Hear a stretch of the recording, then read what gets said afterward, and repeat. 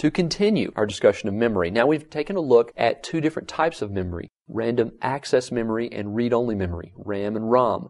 Now, how do programs actually get to the memory? Let's take a look at how memory is addressed.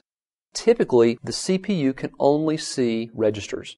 The CPU really can't see anything out beyond the registers. Now, that's not entirely true. The CPU does have a visual picture of what it's connected to in some senses. But effectively, the CPU likes to work with things that are close by first and foremost. So it likes registers a lot. The address of a register is just the register address. So register addressing simply points to the A register or the AX register or a half of a register or a whole register.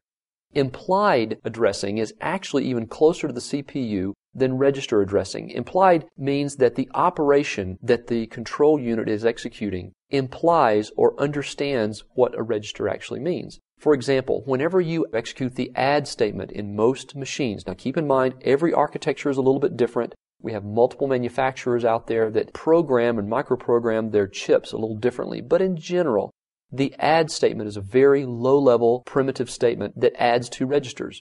Typically what you may do is you would move one value into an accumulator register, then you have the option of saying add another register. Well, when I say add register B, for example, what that would involve is both register addressing, because I've referenced register B, and implied addressing. To what am I adding register B?